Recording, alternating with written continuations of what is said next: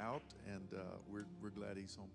I want to speak to us today, and I'm going to try to hurry this along, so I don't want it to be quite like a drive-by, but kind of like a drive-by. So if you will open your Bibles with me to Mark 6.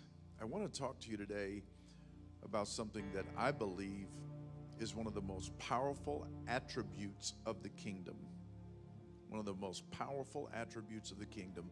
I want to talk to you about honor. Honor unlocks the gift. I'm going to say that again. Honor unlocks the gift. And I want you to really hear this today, because I believe that God is speaking to us in this season, because I believe that there is much to be opened to this house. But I'm going to tell you, where God works and where God shows up is in places where honor and generosity and kindness and things like that prevail. God shows up and works strongly in order. If you read the stories, man, how many of you really enjoying the reading of the word right now? It's so powerful. It's so powerful. And I've listened to these stories, heard them all my life, and every time I read them, I get something fresh. Every time I turn to one, it's something so intriguing. And I listen to the story, and I'm just so moved by the stories in the Word of God. But if you look at the building of Solomon's temple, when he got everything in place, the Bible says that when he got everything in place, order was brought to the house. Order was brought to the house, that when the people gathered and Solomon prayed, that the glory of the Lord fell so intensely that the ministers could not even stand to minister.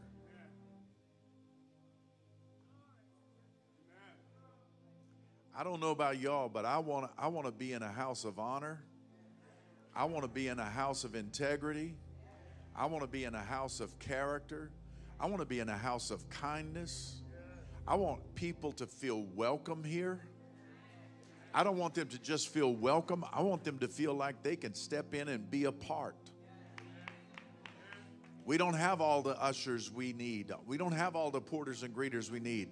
We want you to feel like you can be a part of what Elizabeth Barreto was talking about right here. We want you to feel like you can enter in and be involved in Joseph's storehouse, like the meals we're talking about. And thank God for the meals. They've been over there almost every day helping and serving, and so many have. And it's incredible to just watch what God is doing, how he's using our people. George and Brenda, you know, they're just so quiet, and they sit up here and nobody really kind of notices. But I'm going to tell you, that's two of the hardest working people in this house right here. They get up early in the morning. They go to HEB at 6 o'clock. We're over unlocking the doors for them at the Joseph storehouse so they can get in, because they've already gone and picked up stuff for us. And they work every day. They'll stay there all day long and stock shelves and do all kinds of things. And I just tell you, I want to be around people like that. I want to be around people who give. I said, I want to be around people who give. I want to be around, I don't like stingy people. Come on, y'all. I want to be around people who know what it means to honor one another. Go with me to Mark 6. The Bible says in the first verse, and I'm reading NASB, the 2020 edition. Jesus went out from there and came into his hometown, and his disciples followed him. And when the Sabbath came, he began to teach in the synagogue, and the many listeners were astonished, saying, "Where did this man learn these things?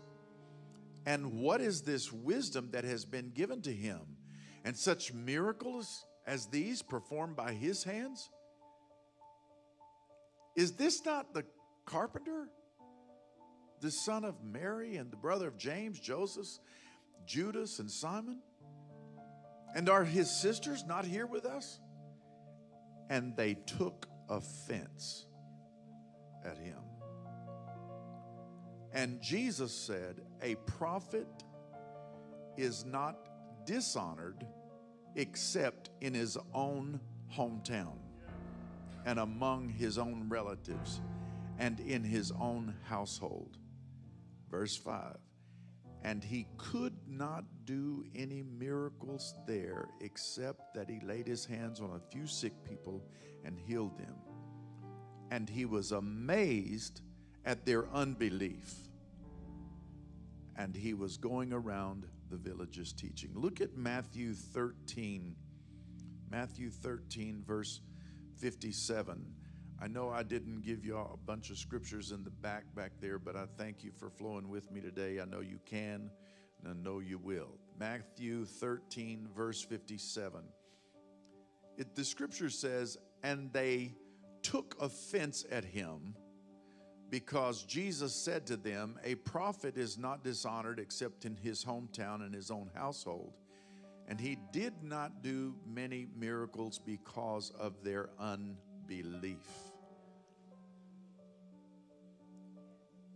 Jesus said, you dishonor me. And then he said he couldn't do miracles because of their unbelief. Check it out. Jesus said, you dishonor me, and I can't do any miracles here because of your unbelief. Dishonor and unbelief. I'll say that one more time because I want you to catch that. When you dishonor, you lock up the gift that is in the other person. When you honor, you access the gift that is in the other person. Everybody say honor. Honor is high respect or great esteem. And I want to help you with this, and I want you to pay attention because honor is not one way.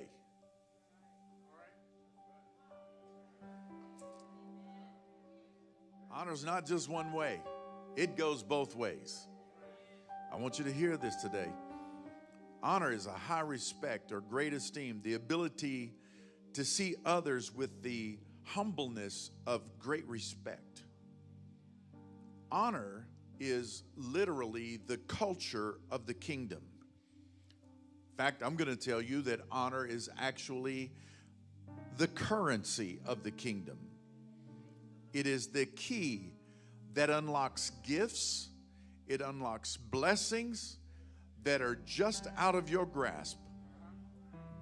Honor, hear this, is not given because someone is honorable, because that's always subjective. Honor is given because that is how I live my life.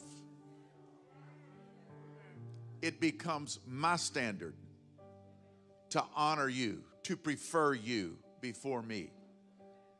It is my standard to open the door for my brother and let my brother go first. It is my honor. It is my standard to let you get your plate filled before I fill mine. It is my standard. Y'all not hearing what I'm saying, I don't think. It is my standard to bring you a cup of water before I drink.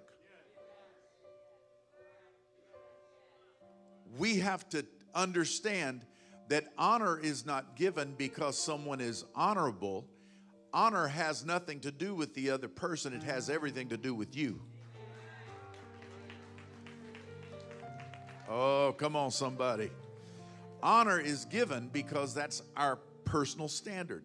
You know, in the era where I grew up, when I grew up, that day, back then, not 100 years ago, but almost, in that day, honor was taught by our parents. It was something we learned at home. One of the reasons it was easy to grasp is because we watched our parents honor and respect each other. I watched my mother honor my father, And I watched my father honor my mother. And when they told us to honor, it was easy to do because we had already seen the example. Are y'all hearing what I'm saying? And we watched how they respected our leaders. Even if they did not personally perhaps like the person, you would never know it because they respected the office so much that they refused to talk about the person. Oh, y'all not helping me right there. See, you grow up knowing to respect the office because all power is given by God. So we consider our honor to be honoring the Lord when we honor the office. Oh, y'all don't miss that. Because if you dishonor the office, what if you are dishonoring God? Come on, y'all. Romans 13, every person is subject to the governing authorities, for there is no authority except from God. This is scripture, y'all. This is scripture, y'all. I'm not preaching for my own benefit. I need you to hear this. This is scripture. Every person is subject to the governing authorities, for there is no authority except from God, and those which exist are established by God. Therefore, whoever resists authority has opposed the ordinance of God, and they who have opposed will receive condemnation upon themselves. So Paul is showing us that if we defy leadership, we're actually defying God. If we resist leadership, if we resist authority, we're actually resisting God. You go back and read that whole chapter, because it says in the chapter 13, it talks about the idea, if you're not doing anything bad, you don't ever have to fear authority. It's just when you're doing bad things that you have to fear authority. Now, I know that we got all kinds of stuff going on, and we talk about, oh, but there's bad police officers, there's bad doctors, and there's bad this, and there's bad. Yeah, there's bad in a little bit of every people group, but that doesn't make this scripture untrue. My. That's going to be another lesson, huh? So John 4, go with me to John 4. I want you to understand something. I'm going to try to do this very quickly. Somebody say, every person is subject to the governing authorities. It's important that we understand that and that we teach that and we exemplify that, because we're in a society of dishonor today.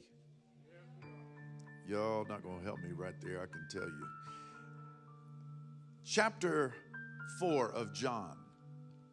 You know the story. There was a woman of Samaria who came to draw water. And Jesus said to her, "Give me a drink." For his disciples had gone away to the city to buy food. So the Samaritan woman said to him, "How is it that you, though you are a Jew, are asking me for a drink, though I am a Samaritan woman? For Jews do not associate with Samaritans." And Jesus replied to her, "If you knew the gift of God and who it is who is saying to you, 'Give me a drink,' you would have asked him, and he would have given you living water." She said to him, "Sir, you have no bucket, and the well is deep. Where then do you get this living water? You are not greater than our father Jacob, are you? Who gave us the well and drank of it himself and his sons and his cattle?" And Jesus answered and said to her, "Everyone who drinks of this water will be thirsty again. But whoever drinks of the water that I will give him shall never be thirsty. But the water that I give him will become in him a fountain of water springing up to eternal life." So the woman said to him, "Sir, give me this water so that I will not be thirsty, nor come all the way here to draw water." So he said to her, "Go call your husband and come here." And the woman answered and said to him, "I have no husband." And Jesus said to her, you have correctly said, I have no husband. For you've had 5 husbands, and the one whom you have is not your husband. This which you have said is true. And the woman said to him, Sir, I perceive that you are a prophet. I want you to notice this. I want you to notice this. The Bible says in Matthew, the 10th chapter, that the one who receives a prophet in the name of a prophet shall receive a prophet's reward. The one who receives a righteous person in the name of a righteous person shall receive a righteous person's reward. I want you to hear this again, and I want you to pay attention to it. If you receive a prophet in the name of a prophet, then you access the gift that is in the prophet.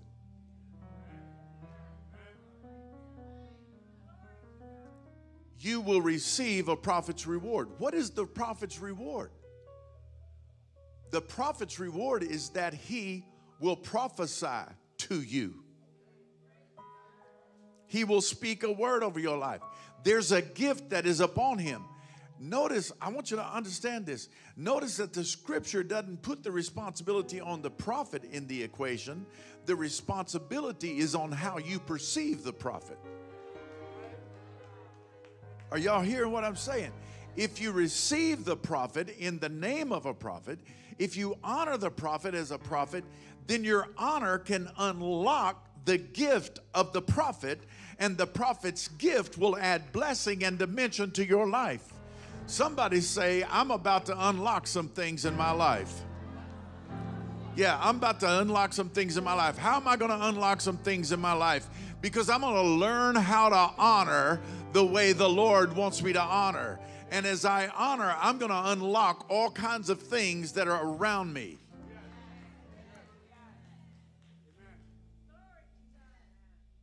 There are gifts, there are blessings, and there are revelations that belong to you. Somebody say, I have blessings that I have not yet experienced. Come on, say it. I have revelations that I have not yet experienced. I'm about to release them by the way I live in a culture of honor. I'm about to release some stuff from my life. I want you to understand this.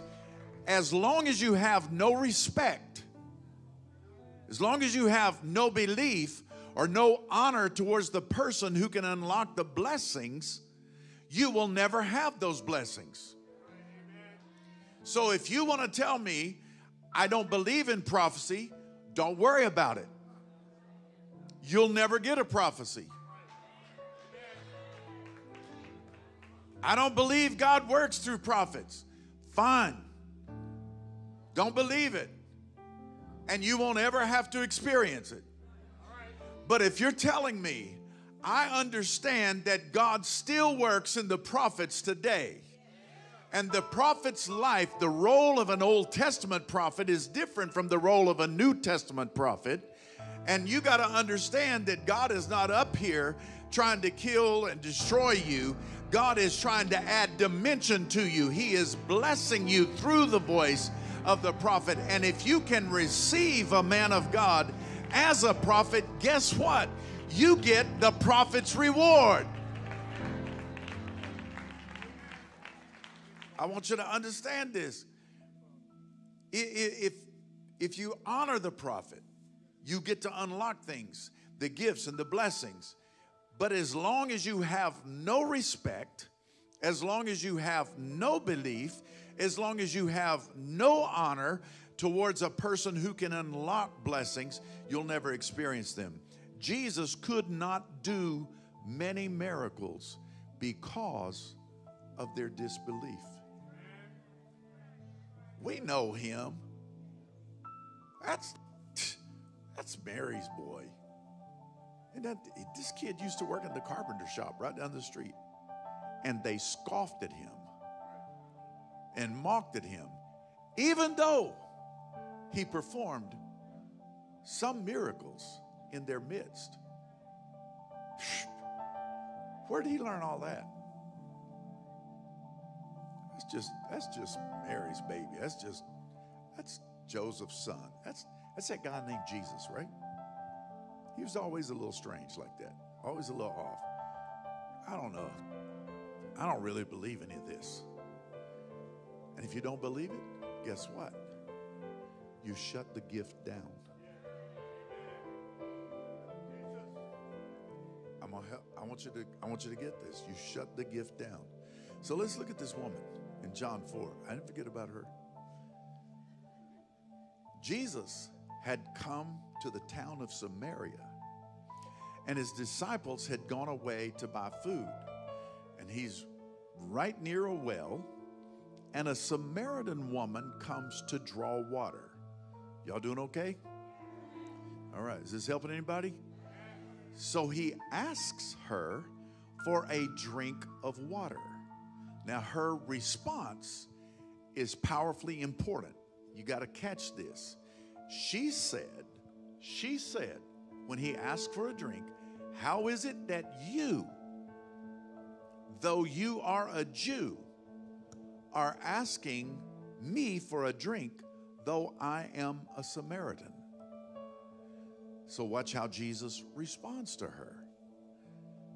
If you knew the gift of God and who it is saying to you, give me a drink, you would have asked him and he would have given you living water. I want you to notice a couple of things. I want you to see this. She correctly identifies him as a Jew, and he ignores it. He ignores that piece of information and said, if you knew the gift of God and who it is saying to you. In other words, the way she identified him, Jesus basically says, that's unimportant. You picked up on the fact that I'm a Jew, but that don't make a hill of beans in what's about to happen right here. Are y'all hearing what I'm saying?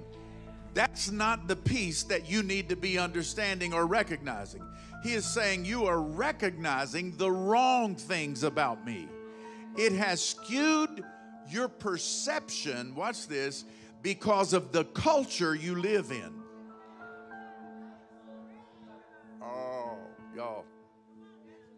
It has skewed your perception because of a culture that you live in.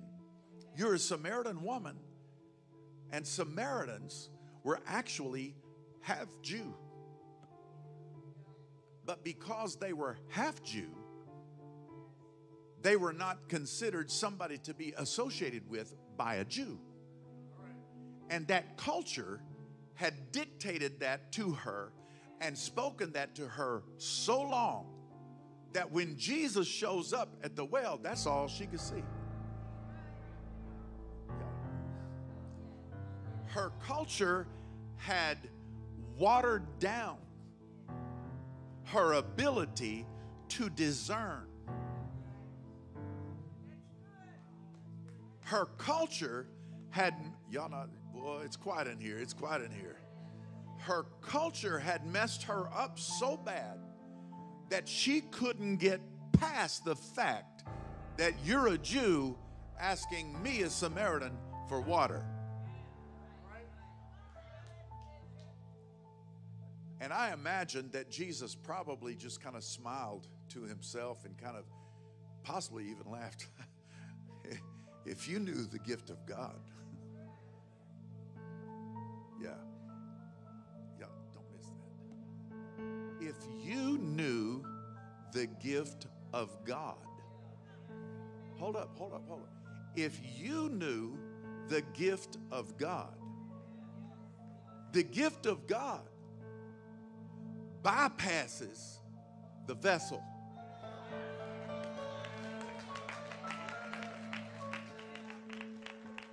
You may not like me, But if you knew the gift of God, I may not fit in your paradigm of a preacher, but if you knew the gift of God,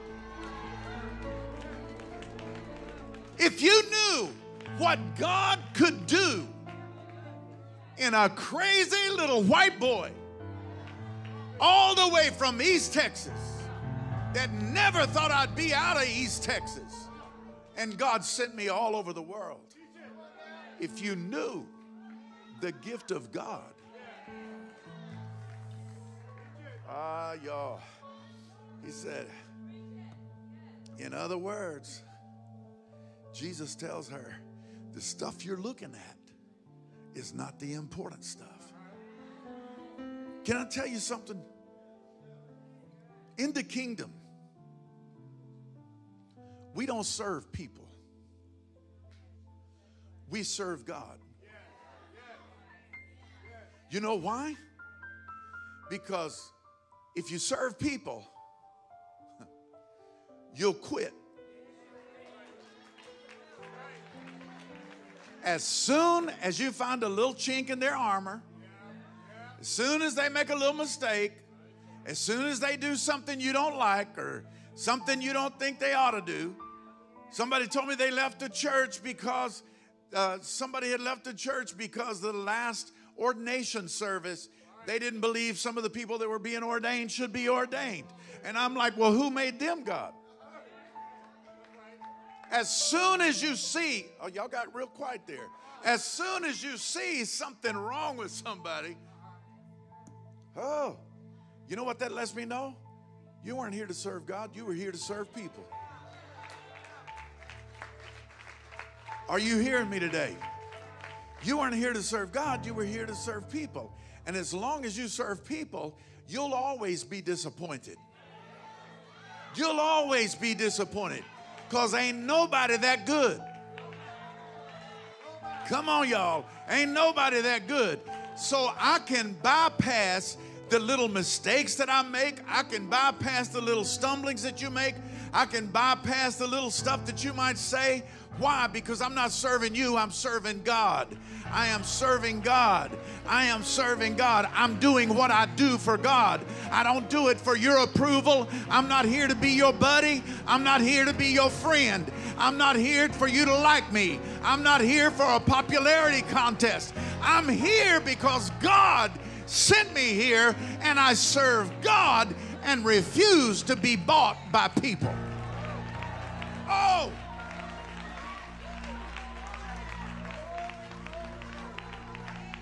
Somebody shout hallelujah. Look at your neighbor and say, I refuse to be bought out by people. I refuse to follow crazy folk around. I refuse to follow people that get upset with everything and want to fuss and want to leave the church over the color of the wall paint. I refuse.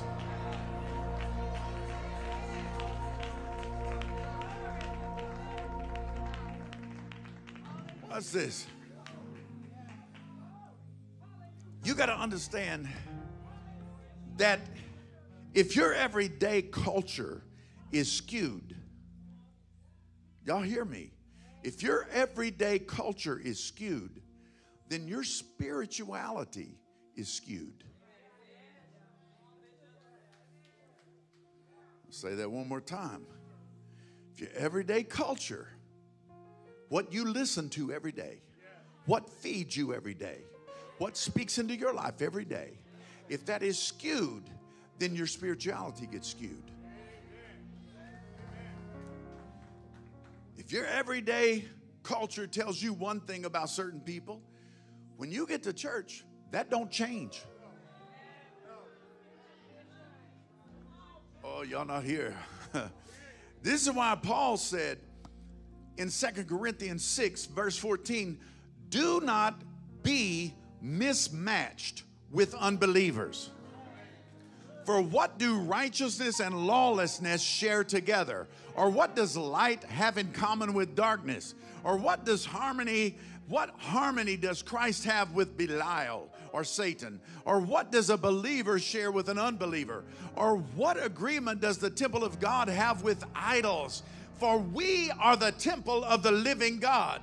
Just as God said, I will dwell among them and walk among them, and I will be their God, and they shall be my people. Therefore, come out from under their midst, from among their midst, and be separate, says the Lord, and do not touch what is unclean, and I will welcome you, and I'll be a father to you, and you shall be sons and daughters to me, says the Lord Almighty. You know what he's telling us? You got to honor my word if you want the anointing that I've got for your life. You got to honor what I'm telling you if you want to walk in what I'm about to give you. I want to release something great on you, but I got to find somebody who is willing to walk in my word and shut their mouth when the gossiping starts, and shut their mouth when somebody tries to poison you over leadership in a house. I need to hear some people in here today that know that God is doing something great in this moment, and the culture of honor needs to come back in the house. I need somebody to shout yes if you believe it. Shout yes. You got to understand it. You be seated just for a minute. I'm almost done. He says, don't be mismatched. Y'all hear this? With unbelievers. Somebody say unbeliever. In order to be an unbeliever, you had to first be a believer.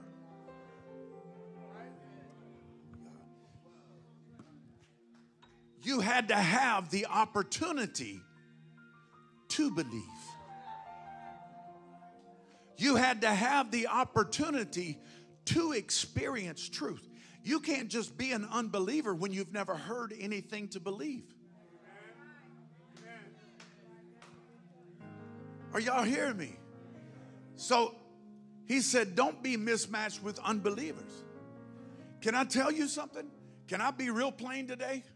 Because I'm here to put my foot on the devil's neck and tell him not another day, not another moment. We're done playing games around here. We're done playing games. I've been real nice, and I've let people run over me. I've let people talk about me. I've let people do all kinds of things, and I welcome them back every time and give them another opportunity and another opportunity and another opportunity. But I'm feeling the spirit of Maya Angelou about right now, and it says, when she said, when people tell you who they are, believe them. Just know who they are. When they act a certain way, go ahead and trust that. They're showing you who, y'all don't hear me. They're showing you who they are.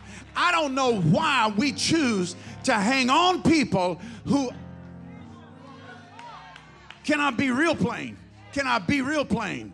I don't know why you would want to come to this house or any other house and hang on to people who are talking about that house and won't come to church here, and they poison your spirit, and it shows up on you. You come in here and you look like you're sick in your face, and I'm trying to tell you, God is saying, come out from under their midst, come out from them and be separate, because I have appointed you for such a time as this. But you're not going to get it until you learn the spirit of honor in the house. I need you to know it. I need you to know it. I'm not trying to play games.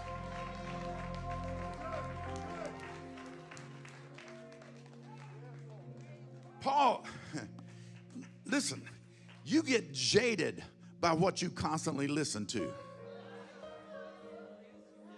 You can't get sweet water and bitter water out of the same fountain. You cannot drink. Paul said this, you cannot drink the cup of the Lord and the cup of demons. You cannot partake of the table of the Lord and the table of demons. So watch, what does Jesus do in this moment? I'm wrapping it up now, y'all. Hang with me. Everybody good? Everybody good? Y'all okay? All right. He says, you have perceived the wrong thing about me. So let me change your perception. Watch what he does. She said, sir, you don't have a bucket. The well's deep. Where are you going to get this living water? You're not greater than Father Jacob. Are you who made this well and drank of it himself, his sons and his cattle? And Jesus answered and said, everyone who drinks this water is going to be thirsty again. But whoever drinks of the water that I will give him shall never be thirsty. But the water that I give him will become in him a fountain of water springing up into eternal life. And the woman said, sir, give me this water so that I'll not be thirsty nor have to come all the way here to draw water. She's still missing it. She's thinking he's talking about natural water. And he said to her, let me help you, sweetie. Go call your husband. The woman said, I ain't got no husband. He said, yeah, that's true. You don't have one because this dude you living with is not your husband. You've had 5 husbands, and the one whom you have now is not your husband. This which you have said is true. And the woman said to him, sir, I perceive. All of a sudden, it wasn't a Jew. All of a sudden, he's not somebody just asking for a drink of water from a Samaritan woman. All of a sudden, she said, I perceive that you are a prophet. Watch this. Her perception changed. Watch this. Jesus didn't change. Jesus didn't change. But her perception of him changed. And when her perception of him changed, guess what? She unlocked. Oh, y'all don't hear me. She unlocked the gift that he had for her. Are you hearing what I'm saying? Now, from that city, many of the Samaritans believe in him because of the word that the woman who testified, he told me all the things I've ever done. So when the Samaritans came to Jesus, they were asking him to stay with them. And he said, he stayed there 2 days. Many more believed because of his word. And they were saying to the woman, it is no longer because of what you said that we believe, for we have heard for ourselves and know the own one, that this one truly is the Savior of the world. In other words, their perception changed by her testimony and by what Jesus did in front of them. If she had not told them, they would have probably seen him as a Jew too. Are y'all hearing me? Now, can I take it just a step further for 1 minute? We live in a world of dishonor.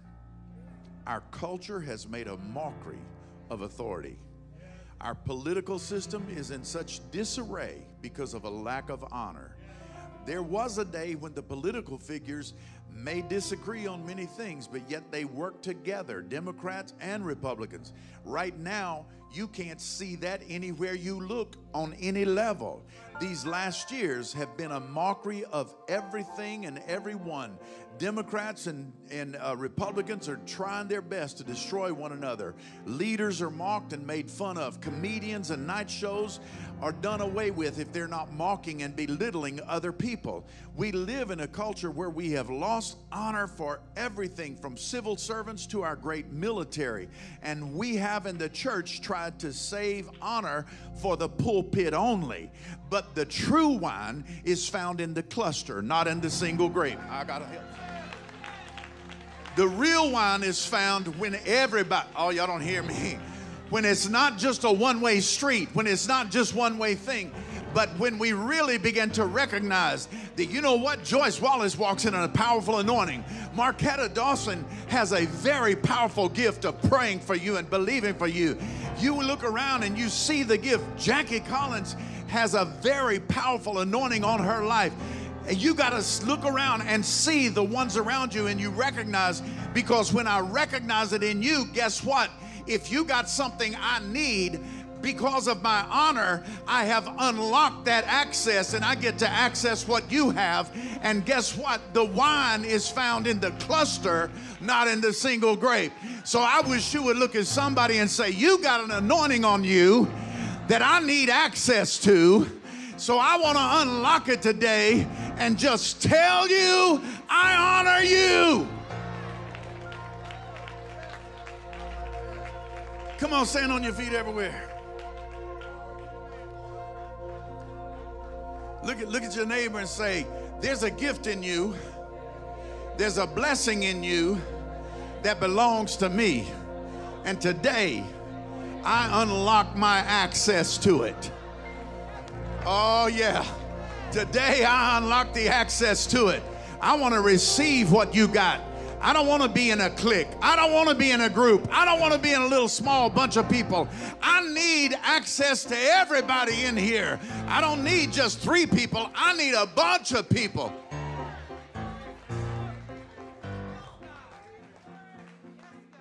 Somebody say, I receive. I receive. Come on. Say it. I receive the anointing that is in your life. I receive the gift that you walk in. I receive the gift that you carry in your life because I respect and I honor you. Yeah. Somebody say, I respect and honor you. Come on, clap your hands real good. Come on, brother.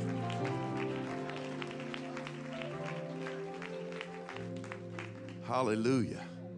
Stay on your feet just for a minute. If you've got your cup, I want you to get those ready. We're about to do baptism.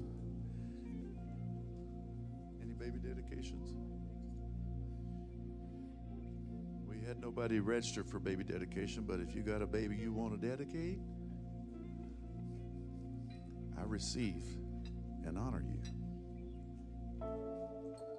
in that moment. Hallelujah. This help anybody today? Let me tell you something. I'm not mad at anybody that left. I'm not mad at anybody that's not here. Not everybody that's going to come here is going to stay here. But when they leave here in bitterness and you hang on to them, you got quiet, boy. When you hang on to that and you converse with that and you allow that to feed you, guess what? You get jaded. You get jaded. You come in looking at me sideways. Y'all ain't saying nothing. Y'all ain't saying nothing. You come in looking at my wife sideways. Who does she think she is? All brand new. I know how you think. I'm just telling you, that's a lie from the devil. That's a lie from the devil. God has brought us gifts in here, and yet we can't accept each other as a gift because we're too busy trying to find fault with one another. Stop worrying about everybody's faults.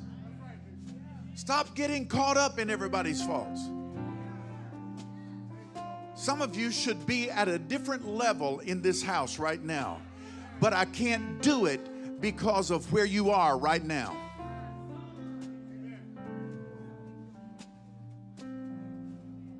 Are y'all hearing me?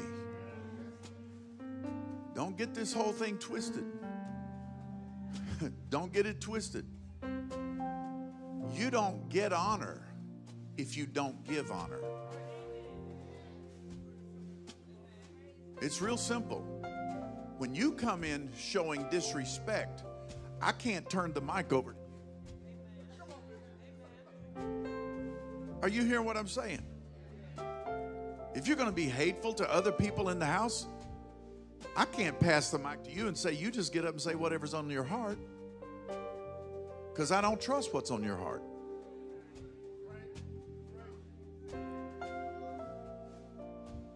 Does that make sense to anybody? You have to have the spirit of honor in your life toward others And as you honor others, and listen, if you got to tell me every time you see me that you honor me, you don't honor me. You protesting too much. It's not shown in your words. It's shown in your actions. And when words and actions don't match, that's when things start being revealed. Come on, are y'all hearing this? I'm going to tell you, all those of you looking for relationship, I don't know why I'm supposed to say this, but I feel like there's some ladies in here today that might even be involved in a relationship with some guy, and for some reason, his words and his action confuse you. I'm trying to tell you, pay attention, because what he does is more important than what he says. If he tells you one thing and acts another way, then you need to get rid of him or step way back. Because I'm going to tell you, more than likely, it's not going to change. It's only going to get worse. I'm going to tell you something. I want to tell you something. While they date you, they're trying to win you. But once they marry you, they think they've got you.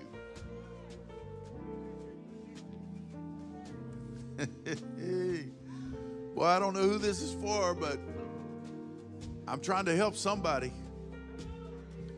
They think they've got you.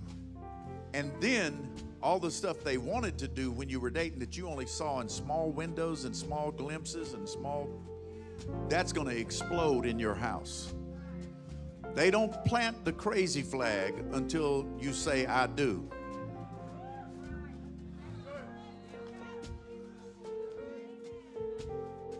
I'm telling you, it's truth. And the same thing that goes on in relationships like that goes on in relationships just like this too. I can't talk about you out of one side of my mouth and love on you out the other side. Eventually, my heart is going to explode and overflow, and you'll really see what I am. Do you see that? So, Father, we thank you for the blood of Jesus that washes us clean today. Bring us back to a culture of honor like we have never known before, God. Show us who we really are in you, and let us honor you, God, first and foremost in everything we do. We honor your leadership. We honor those who are set in our lives. We honor our friends. We honor our family, God. Hallelujah. Let me just say this. Let me say this. I need to say this for somebody. If you don't honor your wife, she is going to constantly be hurting. You've got to stop with the negativity. You got to stop tearing her down. You got to stop ignoring her needs. And you have to pay attention to her like the day you tried to woo her.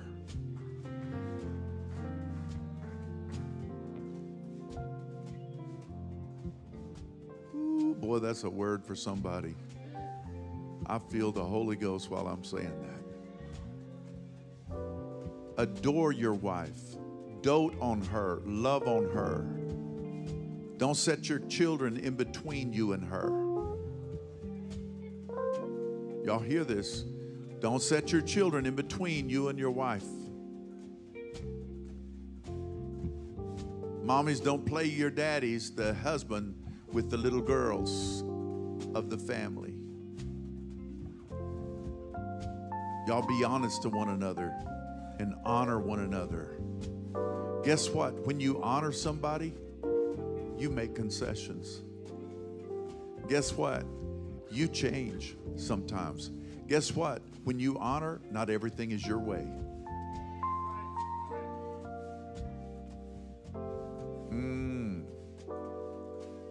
Not everything is your way when you honor. So, Father, we thank you for the blood of Jesus. Would you lift that cup up high before the Lord? Father, we receive this. Take your bread too. I'm about to do it backwards. I want to get us clean. Take your bread and the cup and hold them both up. God, I want this all over my life in every way. God, as I place my arm even around my wife, I covet the blood of Jesus in our relationship. The bread, the flesh of Jesus. We receive you today, and we thank you. You may receive the bread.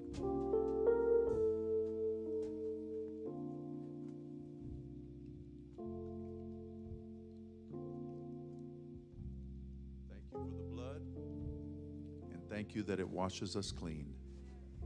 In Jesus' name, you may receive.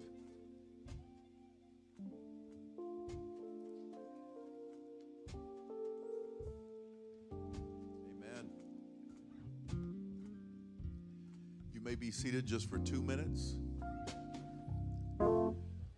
3 people are getting baptized. I want you to watch it right here on the screen right behind me. Yeah. Brother Carl, if you got your mic on, Elder Carl.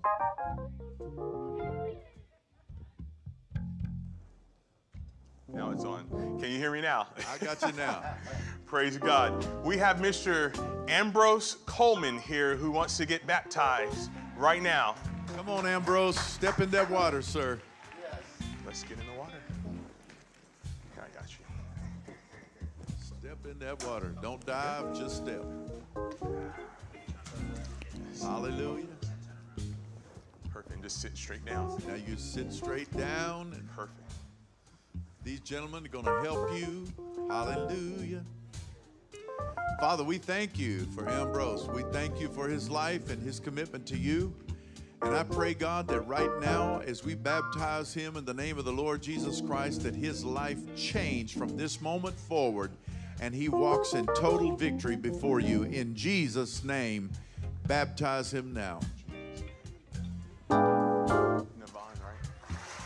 Yes.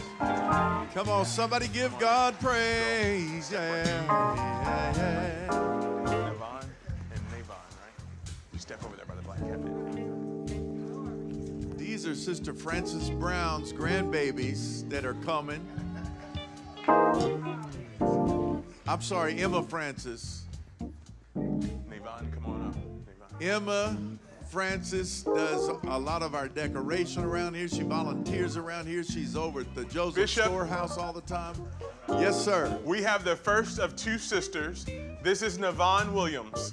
Navon Williams. Navon. Gonna be a mighty woman of God. We pray, Father, right now for Navon that you touch her life, God, and according to the profession of her faith, we now baptize her in the name of the Lord Jesus Christ. In Jesus' name, you may baptize her now. You're going to do great. You're going to do really good. Woo. See? Oh, come on, somebody. So good. She did so good. Come on, good job. somebody. Good job. Yeah. Now we have the little sister, Rayvon Williams. Rayvon.